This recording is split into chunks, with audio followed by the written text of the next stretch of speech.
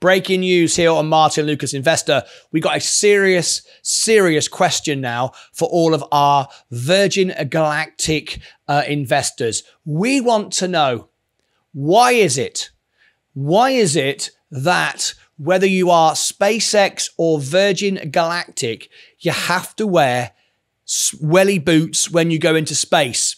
Why? Why is it? Let's scroll down here and look. Everyone's wearing welly boots. There's no rain. There's no puddles. Why are we wearing welly boots? Now, some people have suggested it has everything to do with Beth Moses.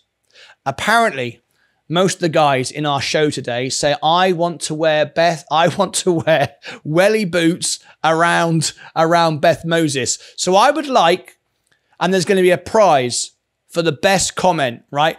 Comment below why we need to wear rubber Wellington boots around Beth Moses. It's a bit of fun. Leave it in the comments below, and there might be a prize for this.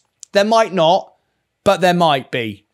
There normally is. I'll think of something, all right? So I'm going to pick the best comment, all right? Why is it that we have to wear rubber Wellington boots around Beth Moses? Apparently everyone thinks Beth Moses is the face of Virgin Galactic, and she's very, very nice, and she looks good in her outfit. But I want to know why we all need to wear rubber Wellington boots when we're around Beth Moses. There you go. The best comment below is going to win a prize. Can't think what it will be. It'll be something.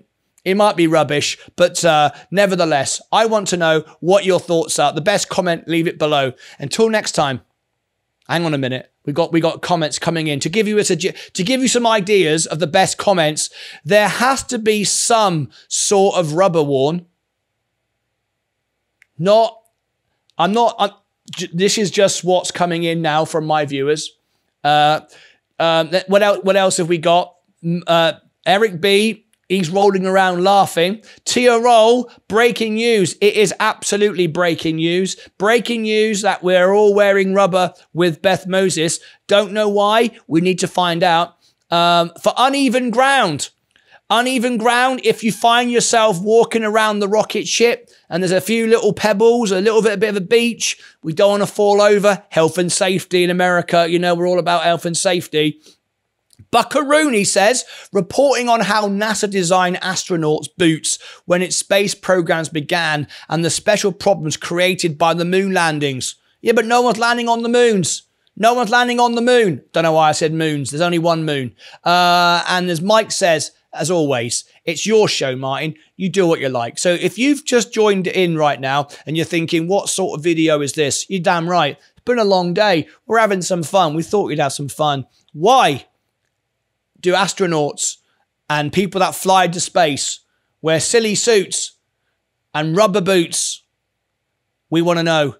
Do you wear a rubber boot when you're around Beth Moses? Leave me your thoughts below. Take care of yourselves and each other.